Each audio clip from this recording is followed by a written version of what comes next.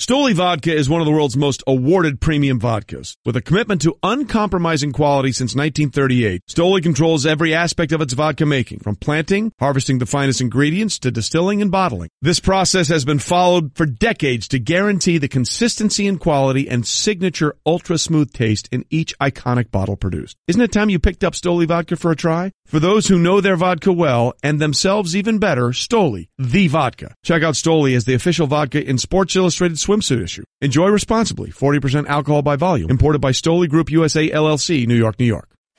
Attention shoppers, clean up on aisle 14. Clean up on aisle 14. Someone dropped a jar of pickles.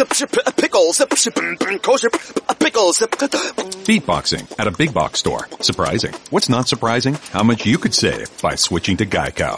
A red minivan has the lights on in the parking lot. Geico. 15 minutes could save you 15% or more. Geico.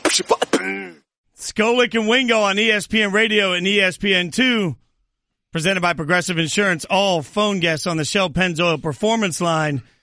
Today, it's a little different. I mean, it's... You're not Wingo. Who are you? I'm the much... No, I'm not even... I was going to go with better looking. You're almost as old. Wow. We're not even a minute. So if your over-under was old jokes from Golick Jr. On a minute and a half, this is fair. The man that has the... What am I, a sneaky vampire? Sneaky vampire, yes. Yeah. Jason Fitz, former fiddle player and sneaky vampire. Yeah, that's it. That's fantastic. Trey gets to go on a little jaunt, gets to go on a little vacation. So I think we should rename the show Fitz in the Two Towers of Golick. I think that's Fitz and the Two Towers of Golick. Yeah, you guys, did you put some thought into that? Yeah, well, maybe a little bit. Yeah, is that because Fitz and the Tantrums is already a band? It is, and I don't get any royalties from that. Put his name first on that. I did. Yeah. Oh, well, listen, you see, he named it like a band. Like, it's not just Fitz and the Golicks the way that a sports talk radio person would name it. No. It's Fitz and the Towers. There's got to be some other descriptive word in there that only someone with the band experience that Jason has would toss in. Is this what the rest of the week is going to be like? You're in for a lot of it. Now, you flopped from the 6 o'clock at night to 6 o'clock in the morning. You've done the 12-hour flip, right? No. From Spain and Fitz you do in the evening to now 6 in the morning with Mike and I. So we appreciate you making that turn for us. Well, it's worth it. You two are absolutely worth the lack of sleep. Whatever. You're lying there.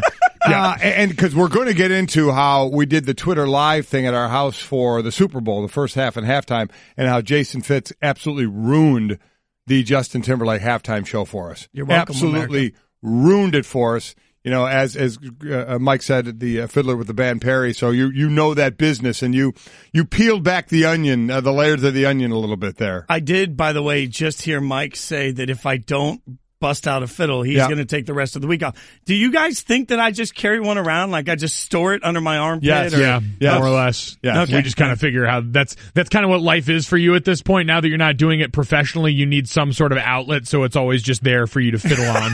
If you ever find yourself on a roof, per se. If I creepily just start pulling a fiddle out for the rest of the, we're good with that. That's what it will be completely expected, and you'll play, right, Forrest? You'll do that? Yeah, sure. Because I just what I asked you when you were over for the Super Bowl, I said, is a fiddle player have to know The Devil Went Down to Georgia like a guitar player has to know Stairway to Heaven? Yes. Is that kind of, you have to know that? Yeah, and I'm not very good with lyrics to anything, so I don't really know, like, whenever you sit in with the band, they're like, ooh, let's do Devil Went Down to Georgia. Then they look at me and they're like, all right, sing it. I'm not the best with the whole lyric thing. I know the words. Well, good. Okay. You play it, I'll sing it. No, this is going to be a viral sensation. See, and my question with all this is because this has got to be the expectation every time you've hopped on a mic since you started into sports talk radio. And this is actually weird and kind of an identity question that because you were an NFL player for 9 years before you got into this, but 18 years later now, we've had instances where, people that have shadowed on this show didn't even know that you played football. Didn't know I played. Knew you in this vein. So I wonder how long it's going to take for you, Fitzy, before the expectation every time you come in the studio is, where's the fiddle? I think the music community took about 3 minutes to forget about me, but ESPN will take far, far longer. By the way, that guy that didn't know I played football, he lasted one day here. He's gone. That's fair. Yeah, we don't talk about him no more. Now that we've given you all the fiddle takes you could ever want for the beginning of a show, let's get to some actual sports. It's time for Off the Top. It's time for Off the Top. Whether you like it or not, it's just beginning. With Golic and Wingo. Yeah, that's right, Mike. I dance during Off the Top. Oh my That's gosh, what I do. you really did your chair dance. The magic of radio. You're welcome. The Cavaliers led the Magic by as many as 21 points, but they collapse in the second half, and they actually fall 116-98. Epic failure for Cleveland. I don't even know where to go. I think I'm one of the last ones trying to hang on, being from Cleveland and, knowing what Cleveland fans went through all the years of me growing up, but finally getting the championship with LeBron and getting the Indians being so close, being in the World Series, and the normal January swoon for the Cavaliers. But, boy, this one really is starting to feel different here. Outscored 65-31 in the second half. Only scored 9 points in the fourth quarter. Ty Lue ends up in the locker room in the second half because he's sick. Maybe he's sick of what he's seeing on the court, even though the first half looked good for the Cavaliers in this one. It is just spiraling down the toilet. Yeah, a lot of people thought Ty Lue was just getting taken out to pasture at halftime, and they were finally moving on there. But for the Cavs, they just are reinventing ways to be bad. LeBron James, no points or assists in the second half. Isaiah Thomas, no points in the second. That was right. He had no rebounds and assists. Rebounds and assists. There was a typo there. No rebounds. I fell for the same thing, but we figured we'd let you fall. Thanks a lot, Stats and Info. I just sounded like an idiot for 2 hours. Yeah, you did. Brett. That's no problem. Yeah. What we do. Oh, man. That was my Isaiah Thomas impersonation, by the way. Throw everyone else under the bus after the game in a public setting. He is doing a whole lot of talking, isn't he? So here's the difference between Cleveland this year and years past. In years past, they haven't necessarily looked great, but we expect them to turn the switch. This year, they flat out look bad. That's a difference between what we saw last year before. We're used to LeBron can just always make things magical happen. When you've looked as bad as the Cavs have looked so often, I don't think you can just suddenly remember how to finish a game or remember how to actually play defense. And the amount of points that they're giving up night in and night out is disgusting. It's ridiculous. They got Minnesota up next. I mean, and how much of this, a lot of people put a lot of it on effort. And if that's the case, then they should just all be so flat out embarrassed if we're not talking about X's O's as much as we're talking about actual effort on the court. Then, as I say all the time, you got to look long and hard in the mirror. But it doesn't seem like that matters to these guys. I understand that in especially professional sports, not everyone's going to like each other, not everyone's going to be friends, but I am amazed in the NBA with how much smaller the locker rooms are comparatively, how reckless guys are in the way they talk. We've seen it with John Wall, who's currently injured, and what he said on SportsCenter the other night with Michael Smith talking about his team in his absence, and this continued Isaiah Thomas just being the go-to quote guy for Cleveland in all of this. It seems like this team genuinely, in a lot of instances, doesn't like each other in ways that manifest on the court. Like, they don't like playing basketball together. You just wait till you leave. Don't keep the radio on. You have no idea what we're going to say about you the minute you're gone. Yeah, that's exactly right. I mean, that's just what's going to happen. Yeah, that's fine. Once I'm gone, I don't tune into the show anyway. So. Wow, that was awful. Speaking of awful. Off the top. The Thunder defeated the Warriors 125-105. An awful night for Golden State. Warriors fell to 1-4 against the Rockets and Thunder this season. And by the way, the Rockets just one game behind Golden State in the West right now. This is the first time the Warriors never led in a game at home since Steve Kerr became the head coach in 2014. It's also the first time the Warriors never led in a game this season. There's only two teams left that have not suffered a wire-to-wire loss. That would be the Celtics and the 76ers.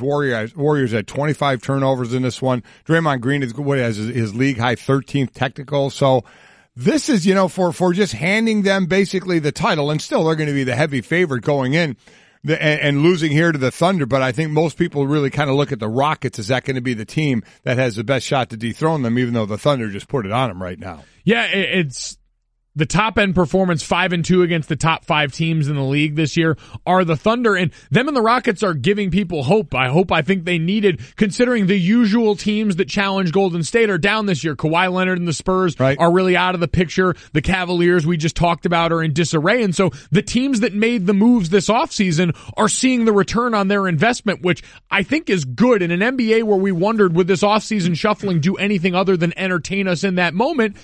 The answer up until now has been yes. Our line is always, well, let's see it in the playoffs when you've got to beat them 4 times out of 7. But at least right now you can say if you're a team going forward that's thinking about making big wholesale changes in the interest of beating Golden State, right now it looks like that's at least a working theory that's coming true. Now, I'm not willing to jump off the Golden State bandwagon the way I am Cleveland. I do think that there's a switch, obviously. A little bit of a difference, right. yeah. This is the one where we say, okay, they're going to figure that out before the finals come. But the interesting thing is that we're really looking at a Western Conference final that's going to be far more compelling than the actual NBA finals this year because the Western Conference is flat out stacked. It's just going to be a better watch. They are, though you wonder, the Celtics have given the Warriors a game, but you're sitting there with the Celtics and the Raptors with 16 losses and the Warriors and the Rockets with 13 losses. So I think I'm with you. If it ends up being the Warriors and Rockets playing for the right to get to the NBA Finals, I think that probably would turn out to be a better series than what we think the finals could be. That Toronto team might finally be able to take a step forward. DeRozan and Lowry have been playing really well, albeit a little bit of a setback. I think they lost to the Sixers last night.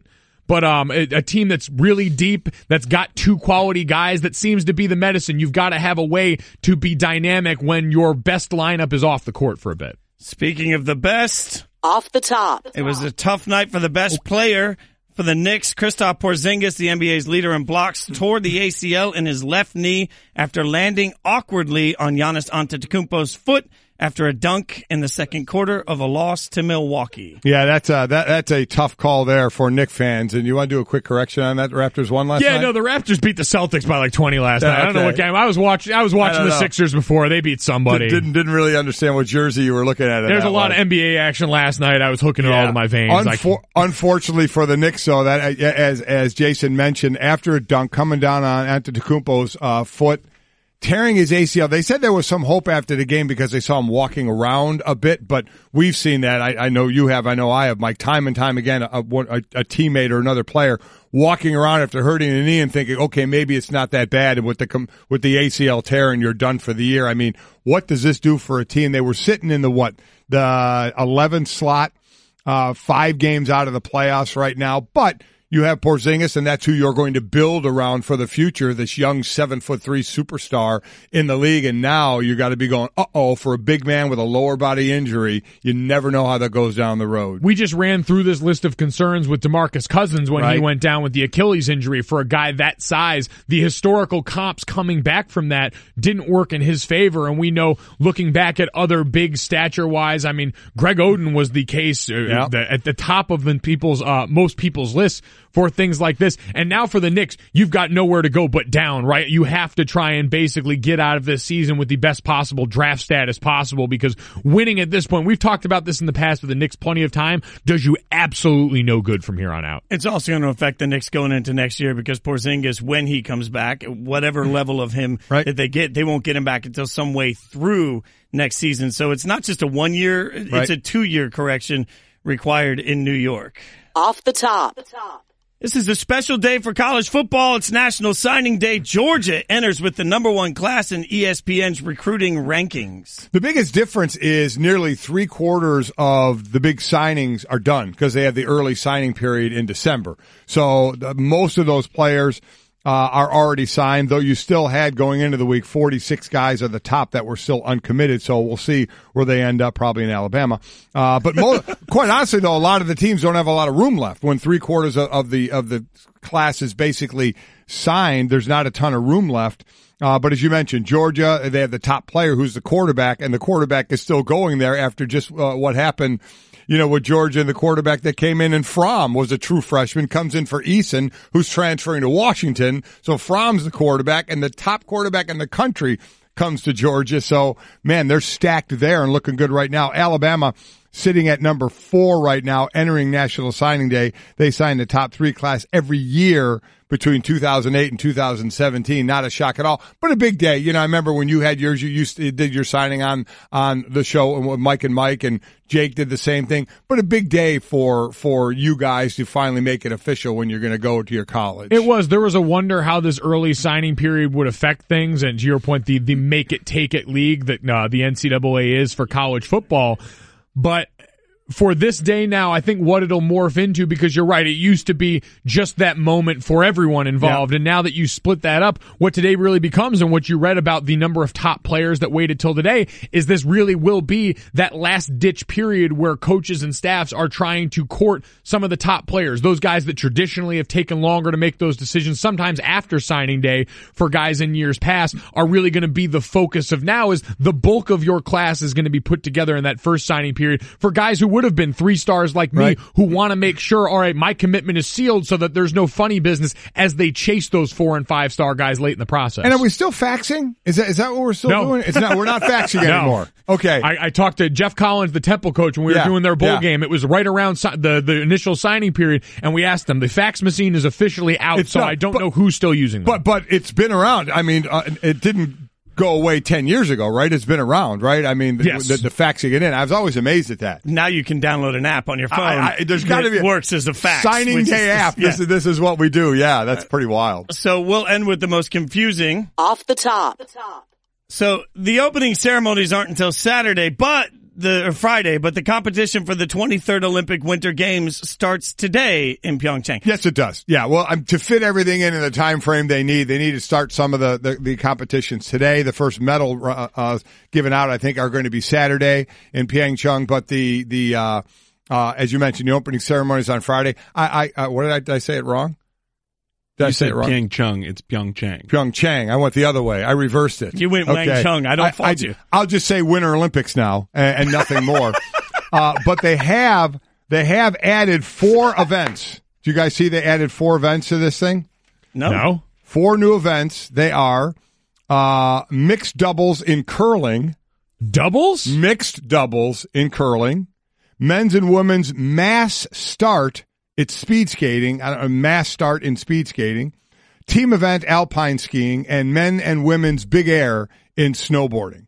So 102 medal events in 15 sports. The U.S. team, by the way, is the largest athlete delegation for any nation in Winter Olympic history. So I love it. Can't wait to watch it all, from the biathlon to ski jumping to the luge to alpine to figure skating. I love it all. So I know you're into it as well, aren't you? Has curling become the most talked about Winter Olympic sport now? Is it to the point where it was such a niche idea before, and now, especially coming off? What bubble do you live under that curling would be bubble? What rock do you live under that curling would be more talked about than figure skating? Well, come on. Curling has become very, very popular. It's hot in the streets, man. And now, some of that is people lampooning the idea that curling is a sport, but talking to people who, during the trip to Minnesota for the Super Bowl, participated in some curling. Trey took part with some of the NFL Live guys in curling and said it is a difficult endeavor. But it is Trey. I've never. Well, that is true.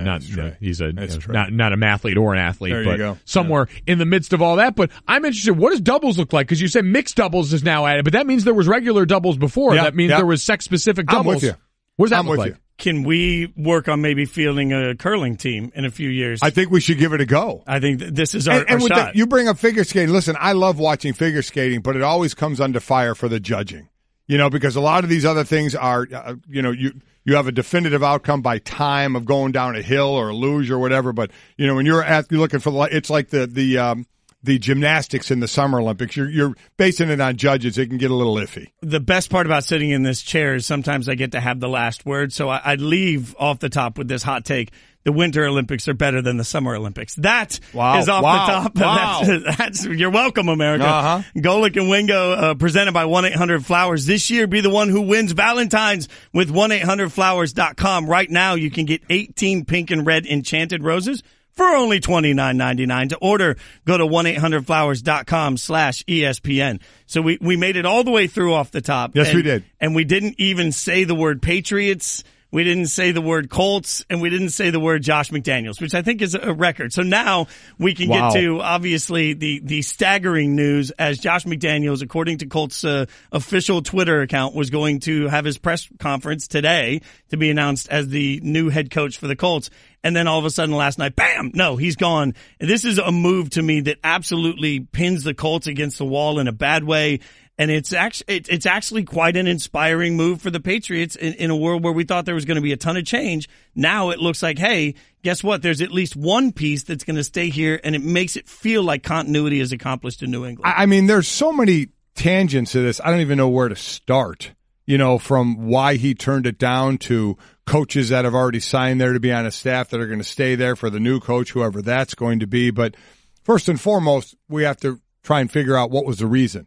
And you got Schefter saying basically, he was on your show last night, was he not? Yes. Adam Schefter, basically saying it wasn't about Andrew Luck's shoulder. It was just about his relationships in New England and his family in New England. Is that where he was going? And I understand that. It looks like the immediate reporting from Schefter was that it was more about he just didn't feel comfortable and he was going back and forth. But do any of us really buy that? If you are 100% on board with Andrew Luck as his shoulder's healthy, this team, you've got a premier quarterback, do you really walk away from that job? I mean, I don't know where to go with this, from Luck's shoulder to, is it he didn't want to move the family again? His wife, they have 4 kids. He's in Denver and then St. Louis and then been here in New England since 2012. He got a sweetened deal, but there's no way it's as much money as he would have got as a head coach. Is there a promise that when Bill retires, he's going to be the coach? I mean, there's a lot of things to look at with this. There are a lot of things, and I struggle weighing between the two options of, is this more about, because the shoulder's the first thing I went to, that Josh McDaniels knows something that the rest of us don't about Andrew Luck's shoulder. Mort reported on Sunday there are doctors that think he may need another surgery on that shoulder.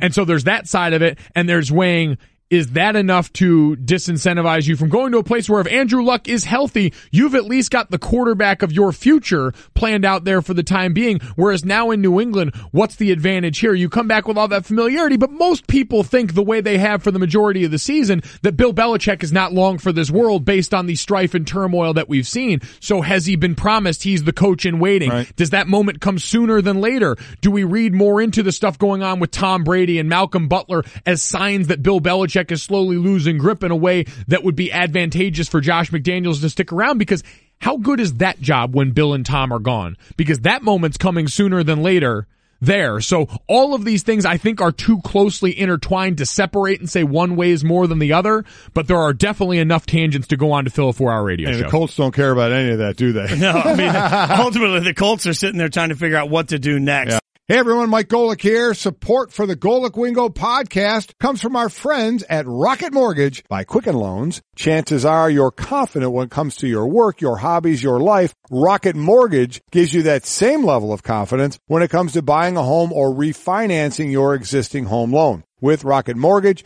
you can apply simply and understand fully so you can mortgage confidently. To get started, go to rocketmortgage.com/Mikes. Equal housing lender, licensed in all 50 states, NMLS consumeraccess.org number 3030. There are 2 Golicks, no Wingo today, though. I'm Jason Fitz in for Trey. Devil went down to Georgia. And Jason Fitz will be playing that in our studio. We're just going to use you like a prop to do that. That's going to happen. You probably hate it. No. How long did you play in the band, Perry? How many years? I toured with them for like 5 or 6 years. 6 years, and so you make the transition into this. So you want to separate yourself from music now, so you hate when we do this, don't you? No, I will say when I first started working for ESPN, I was very, I wanted to separate the two because I wanted people to understand that I'm not just a fiddle player, that I deserve to be here. There was hey, you're not just a pretty face. Right, exactly. And then I got comfortable and I said, forget it. As long as people are talking about me, I don't really care. Yeah. So, okay. Whatever it takes. I will serenade you with fiddle or violin music all day long, Mike. Whatever it takes to stay in this seat. Figured out the content was content. There you go. Exactly right. Exactly. I'm just saying, Trey's out on vacation and, I'm in the chair, and is he going to serenade you with, flowers and classical music? Because I will. You will, and we're gonna get to know you a little bit better for our audience. We did a segment when Trey started on the show called Try Trey to get to know Trey a little better. We're gonna do it with you as well. And I've already gotten to know you a little bit. Now for those that may not know, you guys have a history of this. You worked on a college football show together during college football season. What was it, 2 seasons ago? It ran for a year. That's where you two first met? Yes. That was back in the day already. You've seen us probably gallivanting around my living room on Twitter.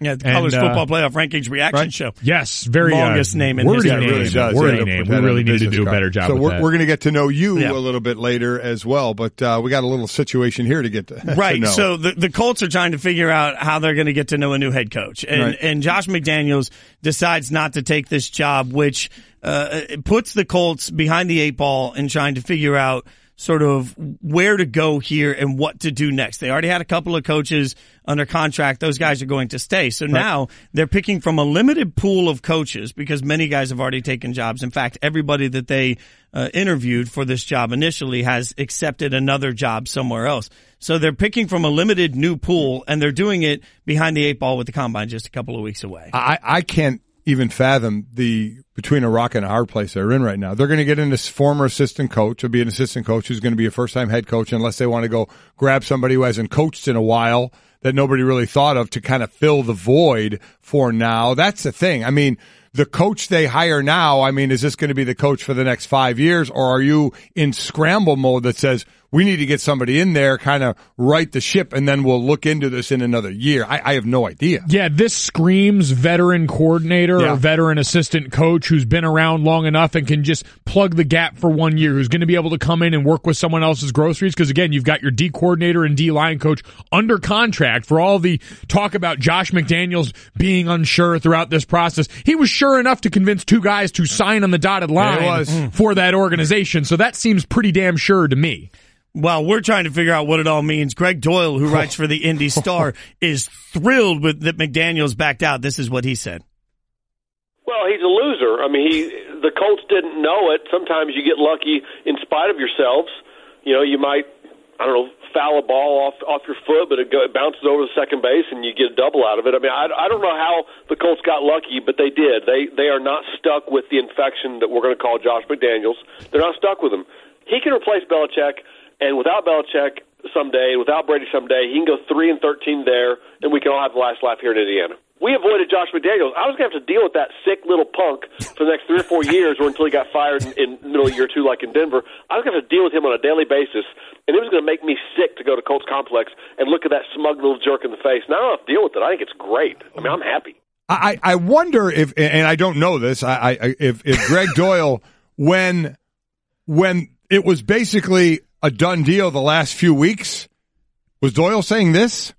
Was he this adamant against Josh McDaniels when we all knew Josh McDaniels was going to be offered that? I don't know that for a fact. I have no idea. Well, he was on with Will Kane yesterday before all of this dropped, saying that it's a terrible hire and he didn't like it. I want to know, Greg, did Josh hurt you?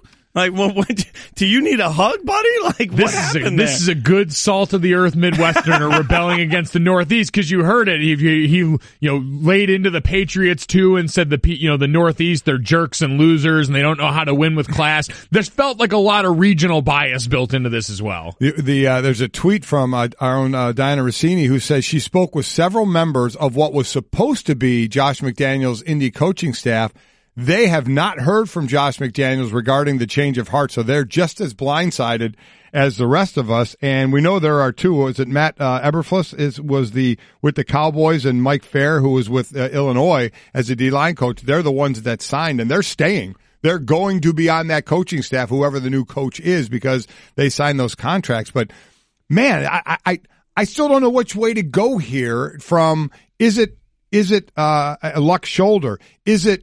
He got that his deal sweetened, but there's no way they're paying him what a head coach is going to make. There's no way he's making $5-6 million to be the offensive coordinator. At least I don't think so. So is it, hey, Bill's only going to be here maybe another couple of years. You're going to be the next guy, and does 1 or 2 years turn into more? And then you got a guy saying, well, I'm not going to sit around. I don't know if that usually works out the way you want it to, but boy, he seems to have gotten some assurances of something. Think about the ripple effect if you are considering hiring Josh McDaniels ever again for a job. And if you're considering joining his staff ever again for a job, because there will have to be some level of hesitance, right? From a team, or from, if you're an assistant coach and Josh calls and says, hey, why don't you come join my staff? I saw what you did to the last group of guys. I mean, that has to be part. He has to have an assurance, because how does he build anywhere outside of that building ever again? Well, it's like looking and saying, well, you had you're with someone who just cheated on their spouse, and so you assume they're not going to cheat on you now. No, you've seen his past history here. You know Josh McDaniels' MO now with all of this. So to your point, it's difficult, especially in the coaching ranks. Forget what an organization may think, because most organizations, I think, if you're good enough at what you do, are willing to look past things like this. We see it happen enough with players where guys have character issues or things that pop up that would be red flags, where if you're good enough, it doesn't really matter. But other coaches, now that you've stabbed guys like that in the back, because even, we see that from Diana. Josina Anderson put up a tweet that Josh McDaniels, she's heard from sources, Josh McDaniels spoke to every one of his assistants after he talked to the Colts. So wherever in the timeline that took place, because if it's after, that's still pretty late in the game to find out in all of this, considering the Colts found out late enough to where they had that awkward tweet promoting the press conferences up hours after this had happened. You look at this situation, you say, how is a coach going to trust Josh McDaniels again when he goes to build a staff? So again, you had the report from Diana saying that those coaches did know. Josina saying that Josh did talk to those coaches. So obviously it's an hour after Diana tweeted that. So exactly. So I guess my thought too is, now, as I said all the time about players and about coaches, everybody has their reasons, and every reason is different. We're not there, so we don't know. As I said with a player at times, is it money? Is it geography? Is it going for a ring? What's your reason? Where are you in your career? If it's a coach, can you be a head coach? Where would you be the head coach? Family situations. He has 4 kids, he and the wife, and 4 kids. Did he not want to move? Does he like where he is right now? Was that going to be an issue? That stuff we don't know. But the bottom line is, a lot of people think, well, okay, they sweeten the deal, but it's certainly not going to be what a head coach would make. So is it going to be, you're going to be the coach when Bill leaves? Well, then you start to think, okay, when Bill leaves, that means Bill's gone and Brady's only going to be there another, I got to believe, year or 2 tops. So, man, where you may be comfortable there, but that team certainly isn't going to be what it is right now when those 2 are gone and you're the head coach. But then again, as I said, you may just say, I'm comfortable here. If I'm going to be the head coach here, that means stability for me and my family for already since 2012 and maybe a lot more years to come. Maybe that was important to him. You're listening to Golic and Wingo on ESPN Radio and ESPN2, presented by Progressive Insurance. All guests on the Shell Pennzoil Performance Line. Mike, I understand that you can turn down a job for a lot of reasons, and it's okay.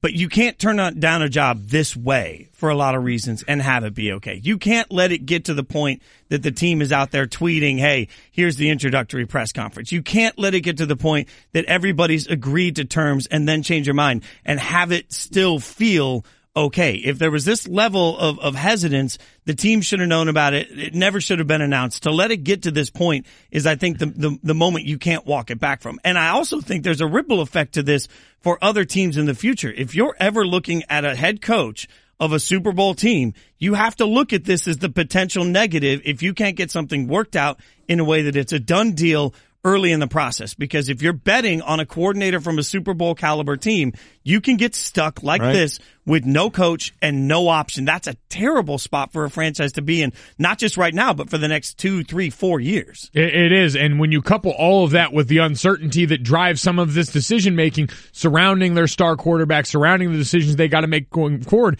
this can set a franchise like the Colts back years if Andrew Luck's shoulder truly isn't in the place it needs to be, and you don't even have that to hang your hat on and sell going forward. And at some point, I imagine we'll know, and maybe we'll start to learn more about the Malcolm Butler, which we even got more info on that. And look at how quickly that got pushed to the side now, with what's going on with Josh McDaniels. But there's that to talk about. I mean, there are so many things of a percentage. Is it anything to do with Andrew Luck's shoulder? Should there be any concern on Indianapolis Colts fans that say, okay, we didn't get that as a coach, but why? Is there something wrong with Andrew Luck? What's going on there? Is Josh going to be the new coach in New England whenever Belichick is done? There's a lot of things out there. The bottom line is, we thought he had a job and he left. We put it on at Golic and Wingo. We put the question up there. What's the job you left the quickest and why? So if you took a job and you left it quickly, how quick did you leave it and why did you leave it that quickly? So that's the question up there. So we look forward to your answers to that one. We've been having all sorts of straight talk this morning about the NFL drama, but the NBA will not be outdone in the drama category ever. And at this point, the Cavs are just broken. and we're getting used to them losing, but we're also getting used to constant chaos after every loss. We've reached a point. Isaiah Thomas comes out after the loss last night and has some sort of harsh words about the way the team is coming together. I almost feel like guys are trying to get traded at this point. Everybody wants off this ship because it is sinking at an alarming rate. The wheels have fallen off of the Cavs, and I don't see how they get put back on. I'm amazed at what's going on here, and you alluded to it with Isaiah Thomas. This is what he had to say after the game. As players, we gotta do better. I mean, when they start to go on their runs, which teams is going to do each and every game, we got to come together. And it's like right now, when we hit adversity, we go our separate ways, and that's just how I feel, and it looks like that as well. And guys start to go one-on-one offense, and then defense is every man for itself. There are those that would say they like hearing the truth from Isaiah Thomas if that's what's happening, but there are others that are like, I heard you this morning. And as former players, again, different sport, doesn't matter if you're a former player in a locker room, what you want to go out publicly and what you want to stay in the locker room. Yeah, this just seems suspect for me, and people are going to say that someone needs to say it because the Cavs are clearly devoid of a lot of leadership right now, at least what we're seeing outwardly.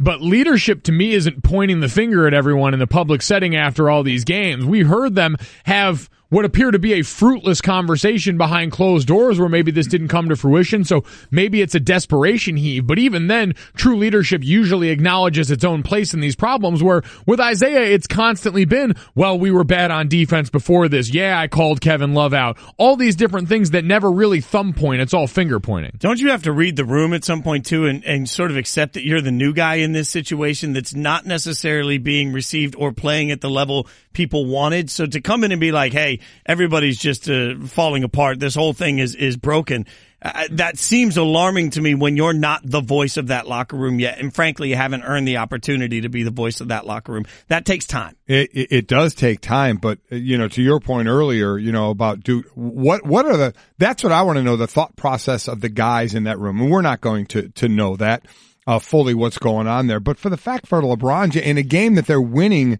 at halftime 67-51, and for the second half, LeBron to have no rebounds and no assists. No rebounds and no assists. First time since 2016. I find that somewhat amazing to have that fall apart like that, a turnaround of 39 points, to be up 21 and lose by 18. And everybody sits there and points to it as a lot of it is effort. And Mike, you know this. I mean, that's the most damning thing to an athlete. The most damning thing if you look at that team or that person, you say, you know what? They're not trying. They're just not trying hard enough. They just don't look like they give a damn out there. That's about as bad as you can be talked about as an athlete, because that's the one thing, no matter what your skill level is, you can control your effort. And if you look like, and everybody's saying, and even the guys on the team are kind of leading you along to that is, I just can't fathom that thought process and that feeling like that. Well, it's a team full of guys all doing that, too. It's not just one guy that's dragging it down. Right. It's everybody on that team. The Bad Body Language Award for the all-time going to the entire Cavaliers roster right now. And you just wonder where it ends. You wonder, we've heard so much of this pointed at LeBron, who said he's not waiving his no-trade clause, seems to be there for the long haul, but there seems to be some growing friction between LeBron and everybody else in all this that I don't know if it gets resolved. And I don't know if it's one of those things where anyone on either side is right. Now that is some Straight Talk, brought to you by Straight Talk Wireless. Nationwide coverage on America's largest and most dependable 4G LTE networks. There's not an easy solution for Cleveland. No. It's not about getting a guy. You can't fix whatever is wrong in that locker room. Yeah, trade deadline's not going to do a thing for them at all. This is going to be about players stepping up and being accountable for what they're doing on the court. And when it's this broken emotionally, I'm not sure it easily gets fixed. Yep. Coming up, more trouble brewing in New England, plus a Hall of Famer continues to make the same mistake. Go look and Wingo on ESPN Radio and ESPN2.